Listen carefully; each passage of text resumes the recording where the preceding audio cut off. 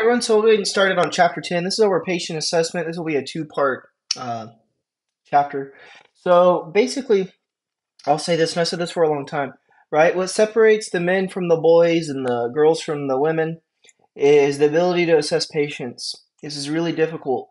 I think the practice of medicine is really the practice of assessment, right? A monkey can put in orders in like, do a good chunk of a physician's work. It's very predictable. Once you figure out what the diagnosis is, that's easy. It's algorithmic, right? Like we know what the treatment is for diseases. That's written down on paper.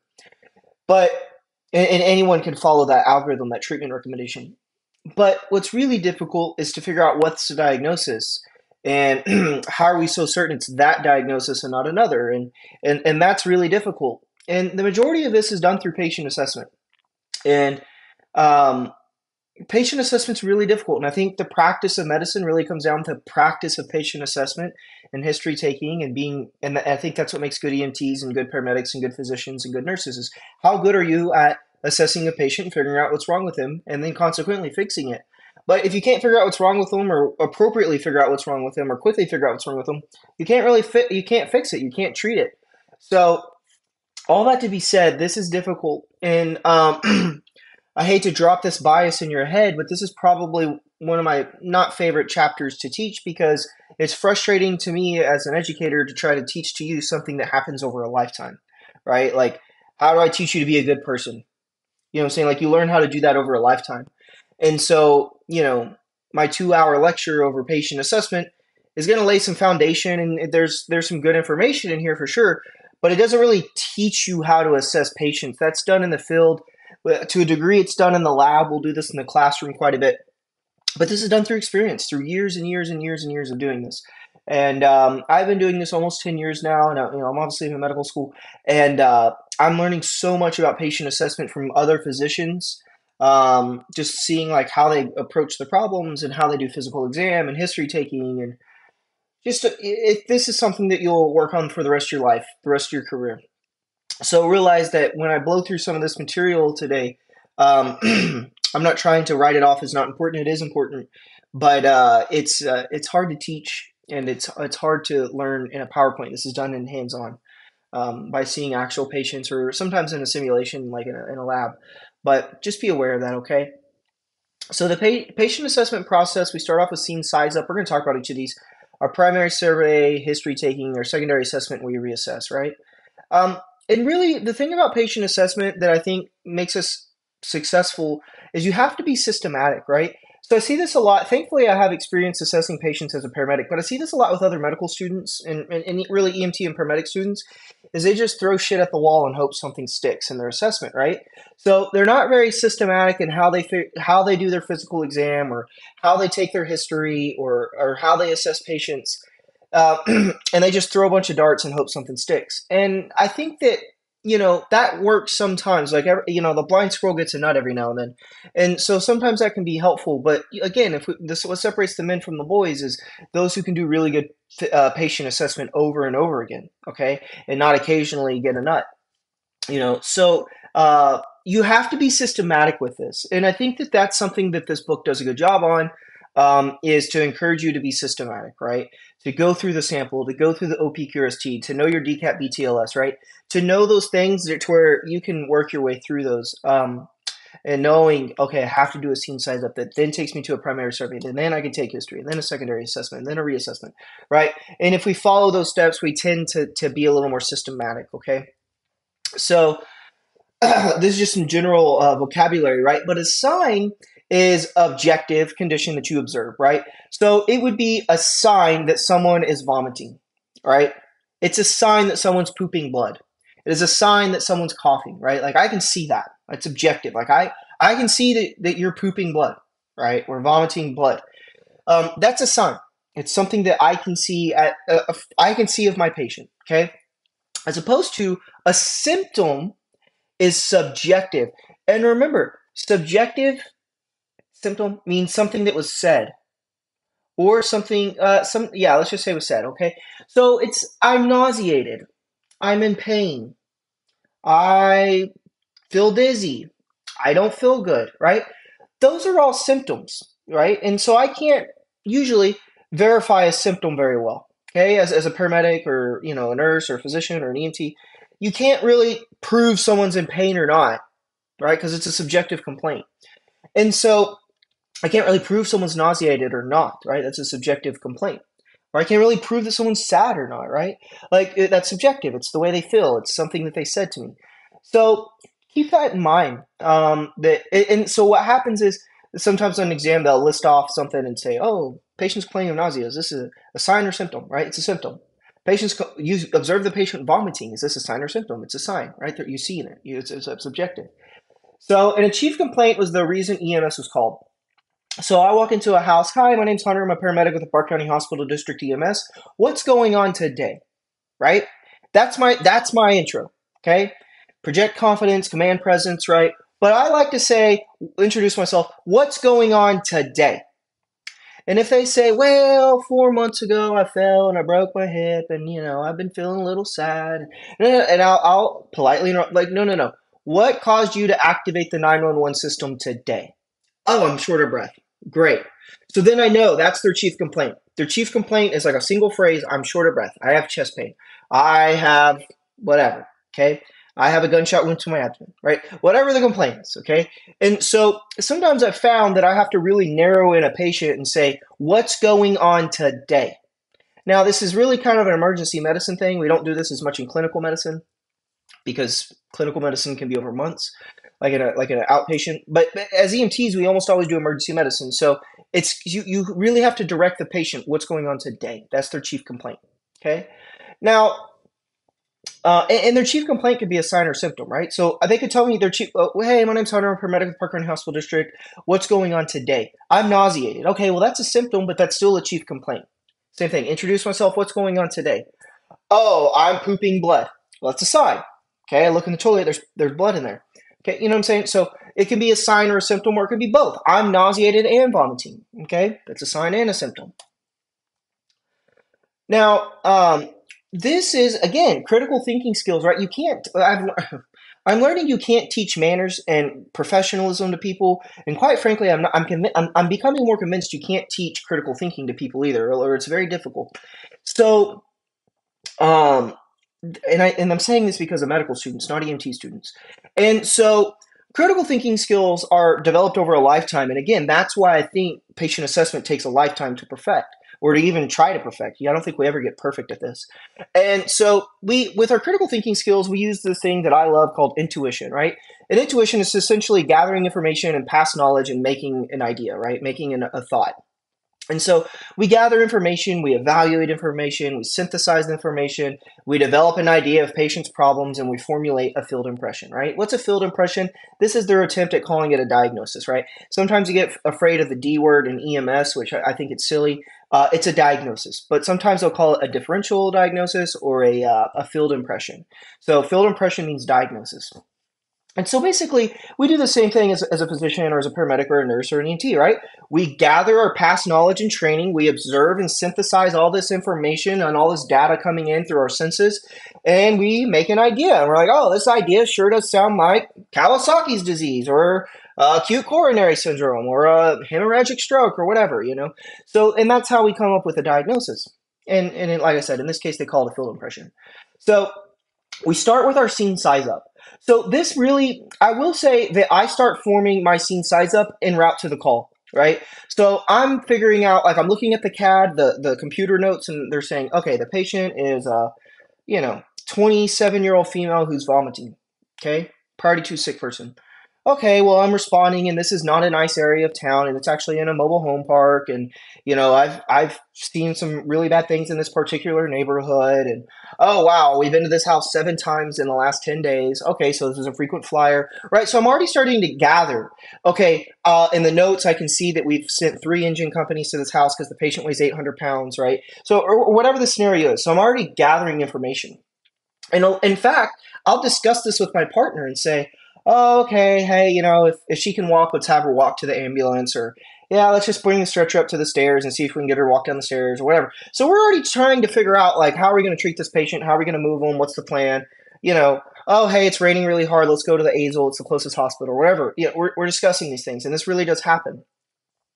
And so, you want to have situational awareness. I'm always astounded by the lack of situational awareness of people, but we can't be naive, right? There are people in the world that want to cause us harm. And so you need to be situationally aware for your safety, one. And two, just general situational awareness, right? You have four people in the house complaining of vomiting, right, on Thanksgiving Day. Well, they might have just ate some bad deviled eggs, right, or some bad mayonnaise, right? So we got to use our situational awareness. What is going on around us, right? And we have to consider a variety of factors. Uh, Combine the information from dispatch with your observation of the scene. Okay. Now, you have to ensure scene safety. So consider traffic safety, wear a traffic vest, look for hazards down power lines with water, fire, smoke, dogs, animals. Man, I've been chased by some dogs before. That's very scary. And you have to protect the patient and the bystander. But whose safety is first? It's yours and your partner's. Your safety is first, okay? So remember, we don't go rushing in to go rapidly extricate the patient with power lines down on top of it while it's raining, okay? We just don't do that. Okay, and again, I've said this before, we have to delete our firefighter mentality when taking these exams. You might do that as a firefighter, but you remember, when you take this exam, you're just little old Hunter Harbold as an EMT paramedic or whatever going in to go do so. So you cannot have your firefighter brain cap on when you're doing this. So a lot of times we'll try to determine what the mechanism of injury or the nature of illness is, okay? And the MOI or the MOA, so the MOI is how the patient became injured. So in this particular case, it looks like a collision with a T-bone collision. That's what they're showing you here. This is a T-bone collision. So I have to think for the patient sitting that just got whacked into the door, they're definitely going to be hurt more than this person. There's a lot more metal between this guy, between the front of this vehicle and the guy sitting back here versus this guy right here who's hurting, okay? So we have to look at those things. And the mechanism of injury for the guy that had a frontal end collision, right, is very different. He had an engine block, a crumple zone, a windshield, airbags, and a frontal seatbelt that all protected him. Versus this guy, he had a door and a side curtain airbag. That's it. That's all that was protecting him. So he is more likely hurt than this guy, typically. So we use this to help us, right? So like a head-on collision, massive amounts of energy that is stopping very, very quickly. So it gets transferred into the human body and people get killed and jacked up that way. Rollover, right? We have torsional energy, right? That's twisting on the body and twisting them. If they're not secure, they're going to get ejected probably. So like there's all these different, and this isn't just car wrecks, right? This could be the guy that was hanging Christmas lights and fell 10 feet off the roof onto his head. Luckily his neck broke his fall, right? Or, maybe this is the grandma that slipped and fell in the bathroom, right? So it was a ground level fall onto a tile floor. Or, there's a lot of different injuries that this can occur. So MOI, we see this a lot and we think a lot of car wrecks, but it's not exclusive to that, right? It's virtually all forms of trauma: falls, stabbings, gunshot wounds, vehicles, explosions, burns, right? That's the mechanism of injury. And then the nature of illness is how did they get sick? So again, if they're vomiting, that's their nature of their illness. Their illness is vomiting, so that's their nature of illness. Okay, and we figure that out in the scene size up. Now, blunt trauma, this is the trauma that occurs over a broad area. My favorite example is a baseball bat to the chest or the abdomen, right? It's blunt, okay? The skin is not broken. Baseball bats tend to not break the skin, okay? Versus a penetrating trauma, this is a gunshot wound or like a stab wound, or a piece of rebar or vehicle has penetrated the skin, so the skin gets broken. So penetration, right? You're penetrating the skin, really. That's penetrating trauma, okay? So the nature of the illness, I talked about this, right? It could be seizure, heart attack, diabetic, poisoning, right? This best described by the patient's chief complaint and medical history. So we might get called to a priority 1 unconscious person, but we get there and the patient's daughter says, oh, she's a type 1 diabetic and she didn't eat last night. Oh, okay, it's hypoglycemia probably, right? Or we could have the same call, priority 1 unconscious person, and we get there and they're like, oh, she was complaining of the worst headache of her life last night. Now she's unconscious. Okay, it's probably a stroke, right? Hemorrhagic stroke. So we can use that clinically to guide us, okay? So talk with the patient, talk with the family, talk with the bystanders. Don't push off, especially the family, and even bystanders. Like sometimes they have really valuable information. No, don't get me wrong. There's there's nosy neighbor syndrome, right? Where the nosy neighbors will come out and just get in your business, and they can be quickly dismissed. But try to extrapolate what you can from these people and get some good information, because sometimes they're really helpful. So we want to take standard precautions. Remember, standard precautions assume that all patients pose a risk to infection. This is pretty much why we wear gloves with virtually every patient. We treat all blood as contagious blood. We wear PPE, our personal protective equipment. Okay, so it's relatively obvious, right? I put on gloves on the route to the call. I'll usually start putting on gloves while driving or sitting in the passenger seat. Now, determine the number of patients. So, at what's called an MCI or mass casualty patient, we have to start figuring out how many patients we have. So, example, if I'm looking at the computer and I know there's 5 vehicles involved and there's 3 people ejected in the road, I need more help. Don't send me one ambulance for 5 people and 3 people laying in the road that have been ejected, right? Start launching multiple helicopters, send me multiple ambulances, multiple engine companies, right? So you got to start sending a bunch of help, okay? It's better to ask for too much help and cancel it than get on scene and not have a bunch of help. Probably some of the worst feelings I've had in EMS in my career is getting on scene and not having enough help. Even as an experienced provider, it's very, very, very helpless and stressful when you get there and you know I've literally had that call. I've had 3 people ejected, and 1 person entrapped, and I'm the only ambulance on scene for the first 20 minutes, and it's very stressful. And so I started using state troopers and bystanders to help me triage and assess these patients, and that's what you got to do sometimes. So sometimes you do have to use bystanders like law enforcement personnel. I was literally having state troopers help me backboard patients. It was terrible. I was in ERAF County. So the primary survey, okay? Primary meaning like the first, el primo, right? Survey. So the goal of the primary survey, test question, is to identify and initiate treatment of immediate or imminent life threats. Okay? So basically, this is the one where you walk in and you're like, oh no, there's shooting blood out there from oral artery. We better put on a tourniquet, right? It is the across the room survey of like, oh no, the patient's cyanotic with a needle sticking out of the arm. This is a heroin overdose. We better do something quickly, right? Address their life threat. So these are life threats. Okay. Now, with that said, is chest pain a life threat?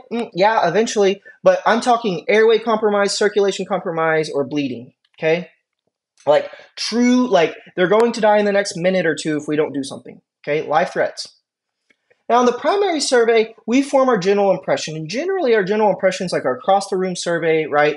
You really aren't touching the patient at this point, and you're looking and you're like, yeah, and something that comes with experience, and I'm pretty good at this. And so I used to work at Cook Children's, right? And we used to have this guy called the podium medic as the paramedic. So as every patient would come in through the front doors of the ER, I would look at them. Hey, what's going on today? Right? Oh, they have shortness of breath. Oh, and I would triage them. I'd literally give them and their parents a sticker of a green, yellow, or red sticker, or I would take them back to a resuscitation room immediately. And so you have to really quickly be able to tell sick or not sick, sick or not sick. And I would do that a couple hundred times in 4 hours, right? Just constantly turning and burning on patients. Are you sick or not? And so that comes with time, and you'll work on this. But you, even as a young EMT, right, you're going to walk into a call on your clinical and be like, yo, you don't look good, right? And that's going to happen. So we form our general impression. And again, we're not really touching the patient at this point, and we're just looking at their appearance and their position. So the patient that's like sitting like this and like twerked out, right? That's not good. Versus the patient that's, like sitting in their room and they're just like, oh, hey, the ambulance is here, right? That's 2 different presentations. One's about to die, one's not, okay?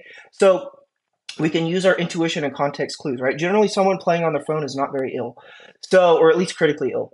Does the patient appear to have a life-threatening condition? Again, bleeding, not breathing, something like that.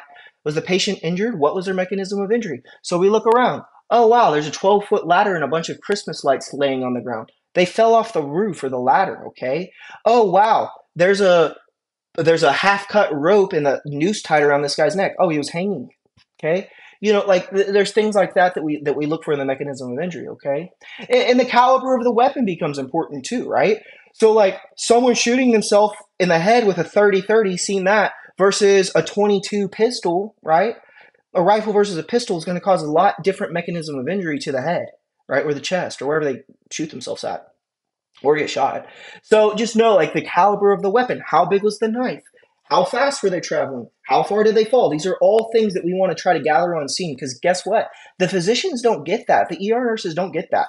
We get that for them, okay? Does the patient seem coherent and able to answer questions? Hey, my name's Hunter. I'm a paramedic with the Park County Hospital District, EMS. What's going on today? And they just stare at you, right? Like that's not normal. So you got to think, oh, there is some type of neuro event going on right now, right? So These are all, and the same thing. You walk in the room and someone doesn't immediately look at you, right? You should think something is wrong. Okay, these are all context clues that we're going to have to be using, or situational awareness, right? So you want to maintain a high index of suspicion and begin treatment. What's a high index of suspicion, right?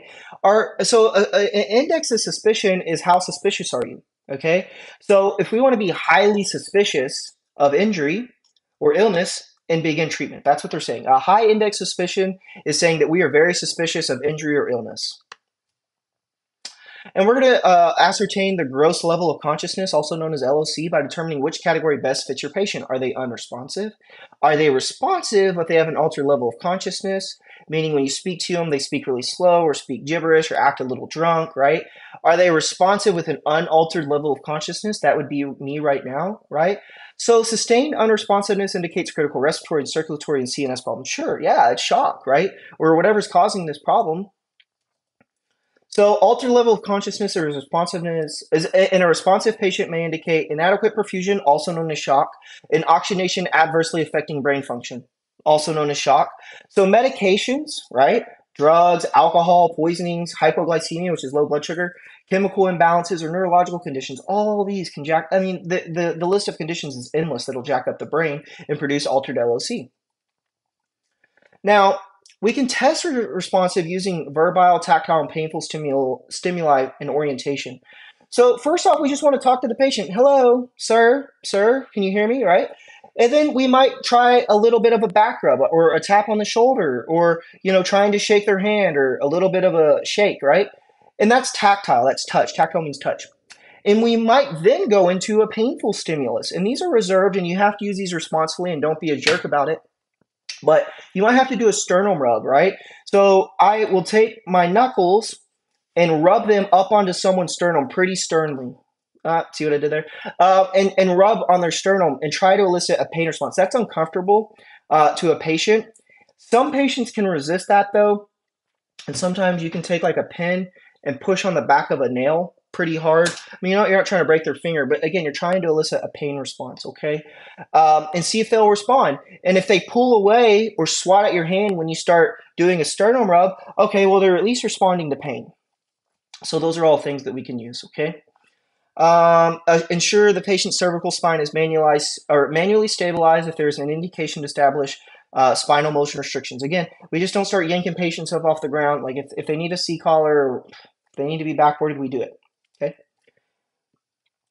So indicators for spinal motion restriction, including trauma with. So this is their opinion on when we start putting a C-collar on and a backboard or whatever protocol you want to follow. Right. So a mechanism of injury that indicates potential for spinal injury. So again, the patient that dove into 3 feet of shallow water and hit their head, yeah, they need a C-collar. They need to be backboarded, right? Pain or tenderness in the neck or spine. Okay. So we could palpate this. Does this hurt? Excuse me. We have a test where we ask the patient, look this way, look up, look down. Does any of that hurt? Yes, it hurts. Okay, boom, C-collar. Okay. Patient reports pain in the back or neck, paralysis or a neurological complaint. Priapism is the medical word for erection. So if they're pitching a tent in their pants, right, and they have an erection, that is very indicative of spinal trauma, a really complete transection of the spinal cord, and that's very major. You won't see this very often. But priapism is a medical word for erection. And so penis erection. And so that is like very big deal if that happens. Now, I will say I've read the literature on this when teaching a class this year, actually.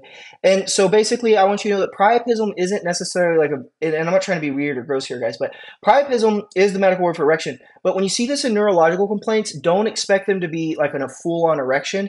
It might be like a partial erection is actually much, much, much, much, much more common than a full, very stiff erection. Okay, granted, we don't assess genitalia very often, but it is worth me pointing that out to you. Altered mental status. The reason that altered mental status, intoxication, and a Glasgow Coma Scale less than 14 are sometimes indications for spinal motion restriction is because the patient can't tell you if they're hurting sometimes. So that's why that shows up.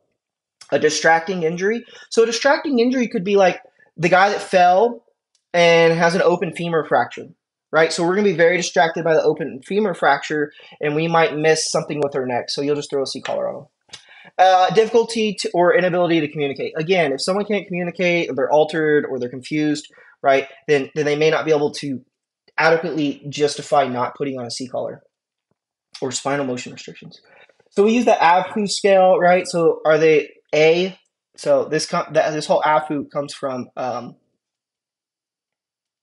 these right here. Are they awake and alert? Are they responsive to verbal stimuli, painful stimuli, or are they just unresponsive? AVPU. Now, they're showing you some different ways you can assess pain response. Be careful with these guys. There is a fine line between assessing pain response and assault and battery.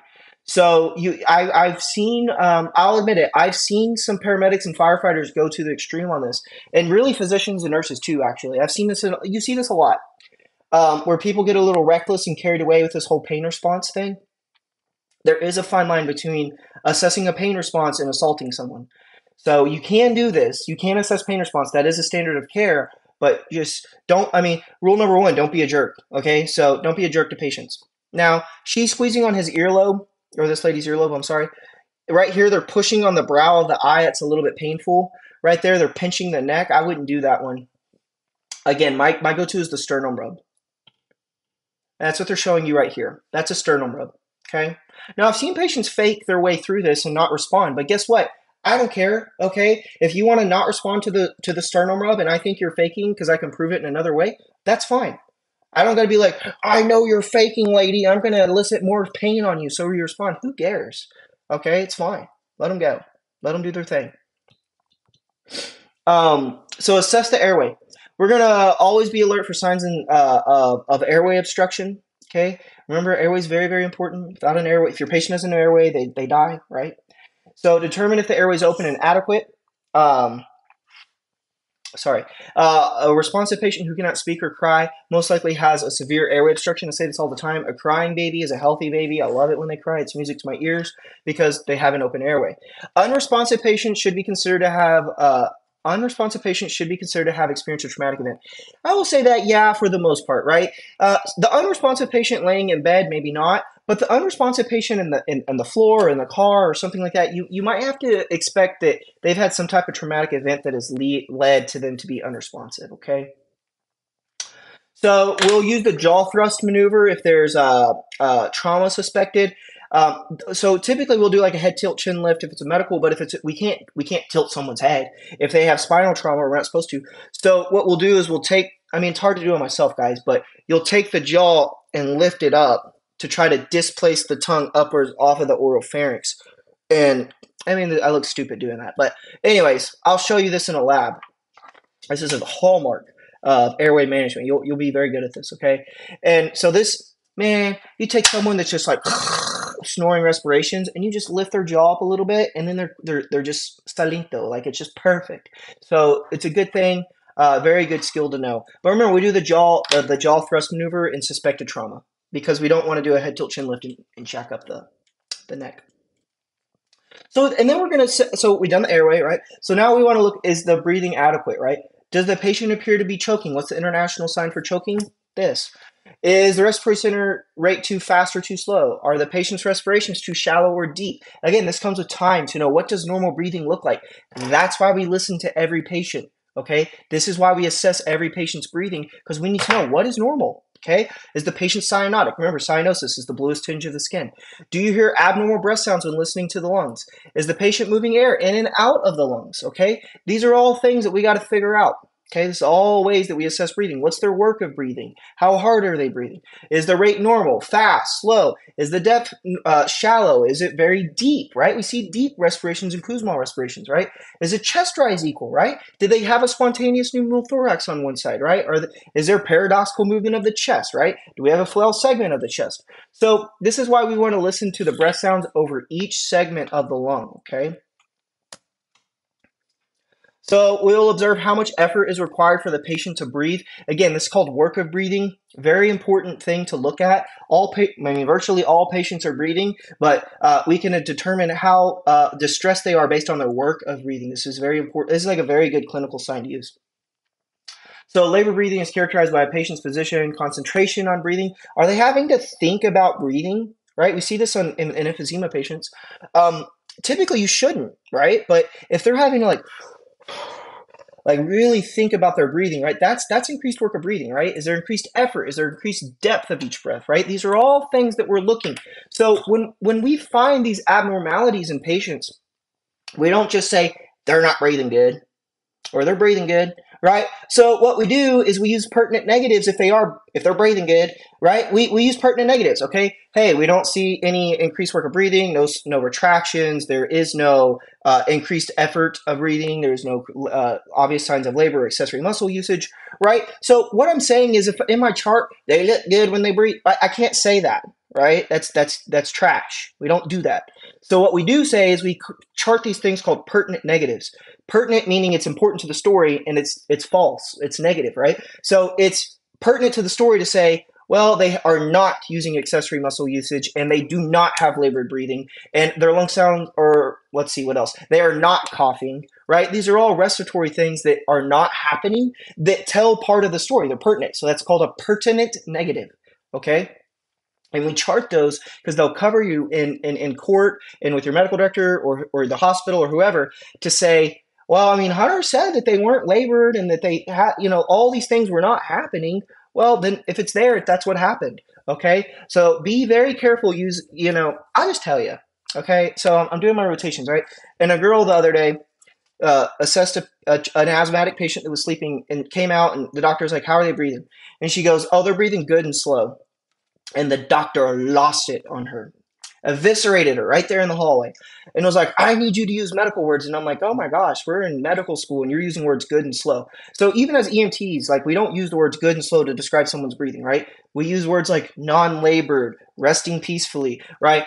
No accessory muscle usage, no belly breathing, right? Pertinent negatives, okay?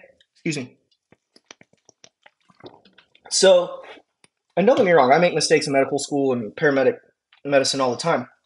I'm just sharing one example that happened recently, so that's why I'm sharing that. Now, two common positions is the tripod position. That's that. I'm pointing. That's that. And then the sniffing position. Remember, when we sniff a candle, right, we'll kind of open up our passages by leaning forward and sniffing the candle.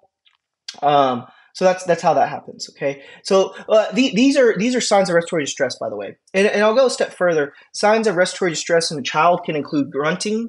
So the child will breathe like this. They'll go, right? Very ominous when that happens. They're grunting to try to keep their increase their PEEP and keep their airways open. And then the other one is nasal flaring. You'll see their little noses flare when they're breathing. That's not supposed to happen. And when that does happen, especially in a child, that is a sign of respiratory distress, okay? Along with everything else I just talked about. So assess circulation. So we assess and palpate the radial artery in responsive patients. Yeah, I thought that said infants. Yes, remember, our radial artery is on the thumb side, okay? Because our radial bone's on the thumb side. And we assess the radial pulse, right? And we palpate the carotid artery in unresponsive patients. Remember, that's right here. And in in a child younger than 1 year, we palpate the brachial pulse. So let's find the brachial pulse. So the brachial pulse, what you do is you separate the bicep and the tricep, and you push just straight in towards the humerus. And I can already feel mine. And so we do this. You can do this in adults. So adults still have brachial pulse, but we don't really feel a radial pulse in children, but we do go for the brachial pulse. And they're actually showing you that right there. Okay. So the best way that I could describe how to do that is separate the bicep from the tricep and push straight towards the humerus. Whoops. So when we feel the pulse, we want to determine if it's, if it's present or absent, of course, right? So we could have an absent radial pulse, but a present carotid pulse, especially in the case of hypotension, okay? They say as a general antidote, right? I think it's kind of nonsense, but generally, if someone has a radial pulse, as a generality, their systolic blood pressure, the top number, is greater than 80. Generally, okay? So that is a general rule that has some value, but don't take it to the bank and cash the check. It's not that good. Now, the carotid pulse, that's going to be one of the last ones to go, that and the femoral pulse. Why? And think about this, right? The diameter of the carotid pulse is much larger than the diameter of the radial pulse. And the carotid pulse is going to the brain. So basically, we want to figure out, is the pulse weak, or is it thready, or is it bounding? So what's a thready pulse, right? That's kind of like the pulse is weak. It's just thready. right? I don't know how to describe the word thready. But a bounding pulse is like boom, boom, boom, right? That's a bounding pulse, okay? So sometimes we use those words to be like, oh, they have a radial pulse, but it's thready, okay? Or it's bounding, like that probably means they're hypertensive or in fluid overload or something. If you cannot palpate a pulse in an unresponsive patient, you begin CPR. So I love this. Well, you'll see this on an exam or a quiz. What they'll do is they'll give you a patient and say, they're breathing 6 times a minute, but you cannot palpate a pulse. What's your next most appropriate action on an adult? Start CPR. If the vignette tells you cannot feel a pulse, the answer is CPR. Okay? I'll say that again. If the vignette says 18-year-old male involved in a car wreck, he's breathing 8 times a minute, but you cannot palpate a pulse, what do? You start CPR. Okay? You don't mess with the airway and stuff. You start CPR. That's the answer. Eventually, you're going to do the airway, of course, but just be aware. Sometimes they'll trick you and they'll say, oh, the patient's breathing 8 times a minute, 4 times a minute. They're gasping for air, whatever they want to tell you. That doesn't matter. Okay? If you cannot feel a pulse, you start CPR. And I guarantee you someone watching this video is going to get slammed on a test question on that because they're very tricky on it. They'll say, like the patient's breathing 8 times a minute, and you're like, what? They're breathing. We don't do CPR on people breathing. No, they're not breathing effectively, and those are agonal respirations. Okay? If the patient, and agonal respirations are not actual respirations. So if the patient has a pulse but is not breathing, provide ventilations. If the patient has a pulse, right? So you can have a pulse but not be breathing. Granted, it's not going to be happening very long, but then we would ventilate with our BVM. Okay. Now, assess circulation. So you're going to assess the skin for circulation. So perfusion, we can use capillary refill, which we've talked about this. This is where you push on the thumbnail and it'll blanch white and quickly go back to red. What's happening when I do that? I'm forcing the blood out of the capillaries, and it's momentarily white because I've pushed all the blood out of the capillaries. But since I have good perfusion, meaning there's good blood coming down to those capillary beds, it's very quickly going to go back to nice and pink because I have good perfusion, right? There's a large amount of blood being dropped off at the capillary bed for it to perfuse the cells. So that's what we're assessing. Now, with that, capillary refill can be done in multiple places. It should be done on the fingertips, okay? But it can also be done here on the extremity, right? So right here, right? I'm just going to push on my arm, right? Kind of turns white and goes back to its normal color. And then it can also be done on the thorax or in the abdomen. I do both. I'll just take my finger, push down on their chest, let go. Oh, it's less than 2 seconds. So capillary refill should be less than 2 seconds. Same thing with the abdomen. Why am I telling you this? Because if the patient's cold, their capillary refill in their extremities will be delayed compared to their central. Same thing if they're in shock, right? You're going to see a delayed peripheral capillary refill compared to a quicker central capillary refill. And sometimes that difference is clinically relevant, right? So if the cap refill is 8 seconds, it's supposed to be less than 2 seconds on the pointer finger, but it's 6 seconds on the arm and it's 4 seconds on the extremity, I might think, they're cold. It's cold outside, right? Because when we're cold, we shunt blood to our core away from our periphery. Same thing happens in shock too. We'll shunt blood. So just be aware of that. But cap refill is a very good tool. Skin temperature, the moisture. Do they have diaphoresis? Are they dry? Are they hot, right? What's the color of the skin? Do they have a gray color? Are they cyanotic? Are they blue? Are they purple? Are they yellow? Are they jaundiced, right? There's all these different schools of thought and ways that we're going to use to assess circulation. Okay. This is acrocyanosis right here. Notice the baby has a little bit of a bluish tint here and on their hands. That's called acrocyanosis. We really use that term mostly in infants and pediatrics, but you can use it on adults too. Typically, you'll see cyanosis first around the mouth. Okay, so and then in the extremities as well. So we use this in the APGAR scoring, which we'll talk about in OB. But inadequate peripheral circulation will change the appearance of the skin, right? So liver disease can cause dysfunction, and it may cause jaundice. Jaundice is the yellowish tint of the skin. If you've ever seen someone with liver disease, like cirrhosis, like an alcoholic, or someone with hepatitis, it's very obvious. Like, it is like yellow skin. Now, I will say, what if someone's black, right? What if they have black skin? It becomes really difficult to tell if a black person has a yellow tint. So what we do is we look in the eye. We look in the wide of the eye, the sclera, right? Is the white part of my eye is called the sclera. And so sometimes we can get this thing called scleroicterus, right? Which is jaundice of the eye. So basically what I'm telling you is you'll see jaundice first in the eye. So it doesn't matter the color of the skin, black, brown, white. Uh, you'll see jaundice in the eye. So that's a good place to look, and it's called scleroicterus. And we'll talk about what jaundice is later, but it's increased bilirubin. It's usually almost always related to liver issues, almost always. So skin temperature, so is the skin hot, cold, clammy, right? Cool, pale, clammy skin, this is important. Cool, pale, clammy skin is a sign of shock, also known as hypoperfusion. The skin moisture, so, if it's 110 degrees outside and the skin's dry, that's a problem, right? Now, if it's 62 degrees outside and the skin is soaking wet with sweat, that's also a problem. So we have to use our intuition and our context clues of the environment to figure out, is this normal? That's cap refill time. I just talked about that. Okay. So you want to assess and control external bleeding, identify and immediately control any major external bleeding. Should be performed before addressing airway and breathing. Yeah, so let me say this. We fix so the whole ABC thing, it's dead and gone in the words TI, right?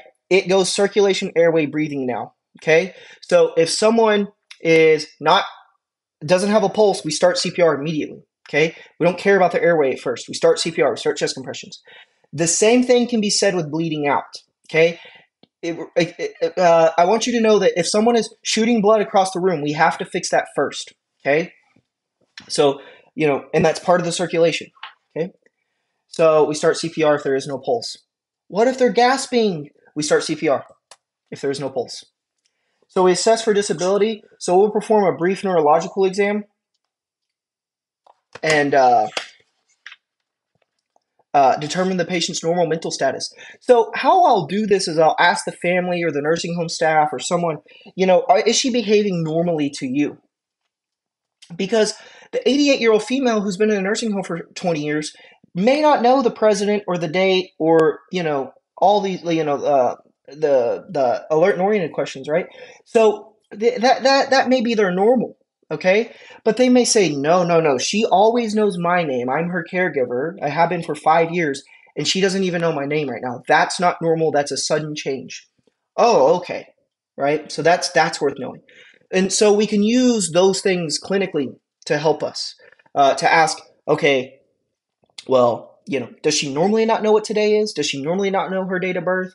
Does she normally not know what her daughter's name is? Right? And we look in deviation from the normal. Okay. So what I'm saying is realize that their normal may not be what you think normal is. So we ask caregivers when we can, and those who know the patient well, is this normal? It may not be. So we use this thing called person, place, time, and event, right? So the person is, can you tell me your name, right? What's your date of birth? Place, where are you right now? Oh, I'm at home. I'm in the back of an ambulance, right? Where do you live? What's your address, right? So I could push it a little further. Oh, I live in Weatherford, or whatever. Okay, well, what's the time? Oh, well, today, and see, I'm having to look at my watch, right? It's November 24th at 3:30, right? And so 2023. And so it wouldn't be like that big of a deal for someone to not know the date, right? And so sometimes they don't, and I'll just ask, okay, well, what month are we in? Oh, we're November. Or they don't know, and I'm like, well, what holidays did we just celebrate, right? Today's the day after Thanksgiving. Oh, well, Thanksgiving, So if they tell me Easter, they're way off. They're back in April. You know what I'm saying? So I'll use things like that and kind of work my way back sometimes on the date. An event. Well, what's going on today? I have no clue why you're here, right? And they're the one that called 911. So, we can use all these things. An event, too, they'll use who's the president of the United States. I tend to not like this question. It pisses patients off. 1, 2. Dude, Barack Obama was the president for 8 years. George Bush was the president for 8 years. Trump was the president for 4 years. Is that really telling you the current event? No, not really. So I tend to not use that very often. Or if I do, I'll start with that and work a little deeper. So just be aware, people use the president as an event. I think that's a stupid question because, dude, it's an 8-year term. Is that really telling you the current event? So anyways, as you determine the patient's normal baseline, right? So an assess for disability. So you want to do an orientation test, a patient's mental status, right? So the memory and their thinking ability. Really, you can pick up on this pretty quickly just by talking to a patient, oh, they're with it. They know what's going on. They know why I'm here. They know what I'm about to do to them, like to pick them up, put them on the stretcher, take them to the hospital, right? They know where their medications are located. They know what medicines are taking by name. Those are all things we could use to try, kind of assess their thinking ability. Now, the GCS or the Glasgow Coma Scale, we've covered this. This was originally designed to assess injury after a coma, and we've turned it into something it was never designed for, but nonetheless, here we are talking about it. So it assessed the eye, verbal, and motor response, right? And so a maximum score of 15 and a low score of 3. 3 is someone who's dead. A 15 is me talking to you right now. A 14 is someone who's confused. So it's a really it's not a great scale, but it is used, and you absolutely have to know it. Okay, you have to know the GCS scale, and you have to be able to do it blind, right? So I'm going to give you a vignette on a test, right? And you're going to have to know, oh, they withdraw from pain, they're confused, and they open up their eyes to verbal stimulus. What's their score? So that's going to come up on the test. So you want to expose then cover. Guys, you got to be careful with this. You don't need to rip someone's clothes off in the middle of Walmart in the deli section, right? This might be something we do in the back of the ambulance. We might ask the neighbor or bystanders or the young child or something, to step out, right? You want to have a chaperone when possible, but we do need to expose the patient most times to assess the patient, especially their chest for like work of breathing and stuff. But just expose what you have to expose. So you don't have to completely get them butt naked and take a look and then cover them, right? You could do this in sections, right? So I might, take off their shirt, right? Take a look and then cover them up. I might, lift up the pants, take a look. I mean, this is rare to look at the genitalia, but just quickly look at the genitalia, cover it, right? Pull up a pant leg, take a look. You know what I'm saying? So I'm saying you don't have to get them completely naked at once, but you may have to assess the whole body in sections, okay? Use a chaperone where possible. Be aware that assault and battery is still a thing when doing that. So it has to be done professionally, so just be smart. Now, performing, and the patient can refuse it at any point, okay? And I always ask for consent if you can, right? So, hey, I need to look at your chest. I need to see at your work of breathing and see how your chest is moving. Is that okay, right? You're asking permission. And I've had patients tell me no, and that's fine. That's their right, okay? So, okay, no problem. That's okay. So perform a full body rapid scan helps us identify other injuries, right? So we inspect, right, with our eyes, we palpate with our hands, and we auscultate with our ears, okay? And we use the mnemonic DCAP BTLS, and the book tells you what this is, but this is deformities, contusions, abrasions, penetration, pain? I don't know. Tell me what P is in the comments. Just kidding. Burns trauma, God, guys, I forgot what DCAP BTLS is. Okay, well, homework, right? Burns trauma. Is it lesions? I don't know. Wow, okay, I'm not redoing this video, so there you go. Look it up. So identify and treat life threats.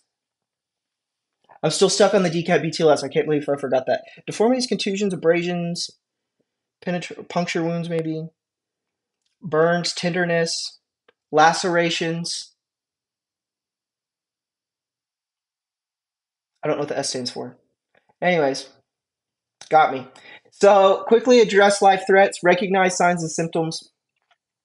And so you'll have to realize that sometimes these patients will be very anxious. Okay, again, we don't tell them calm down. We work through their anxiety with them and try to help them and coach them. Right? They could have loss of meaningful communication, loss of consciousness, unresponsive to external stimuli. Right? So to pain, verbal or tactile stimulation. So the muscles become slack. So they'll relax. Like when someone's dying, right? Their muscles become slack. Or if they're like deeply unconscious, their muscles can become slack, and the tongue can sag into the back of the throat. So what's the most common airway obstruction? Is the tongue. Okay, and so we'll identify and treat life threats. Right? Only a few conditions really will cause it, like true sudden death. Airway obstruction would be one of them. Respiratory arrest or respiratory failure, cardiac arrest, true shock, severe bleeding, right? Those are the ones that'll kill you very, very rapidly. And so we begin with assessment of the ABCDEs, right? And we control life. So look, I'm telling you, it's going to show up. So we control life-threatening bleeding takes priority over airway and breathing concerns. So look, what they'll do, guy's in a car wreck, he has life-threatening bleeding from his right arm, but he's breathing 2 times a minute. what do you do first? You apply a tourniquet, okay? And I know that's weird, okay? But you apply a tourniquet, you stop the bleeding, we stop the bleeding, and then we go on. So in the vignette, if they give you life-threatening bleeding, I don't care how they describe it, you know, bleeding from the leg, bleeding from the mouth, or whatever, we have to stop the bleeding first, or the neck. You stop the bleeding, and then you go on. They're going to get you on that. So watch for that. Now, determine priority of patient care and transport. So a rapid full body scan, so real quick, scan can help you determine a transport priority. Sometimes in the military, they'll do what's called a blood sweep, where they'll just take clean gloves and run their hands over the body. And if their gloves come back bloody, right, it's like, oh, they're bleeding somewhere, right? And so we can use that sometimes.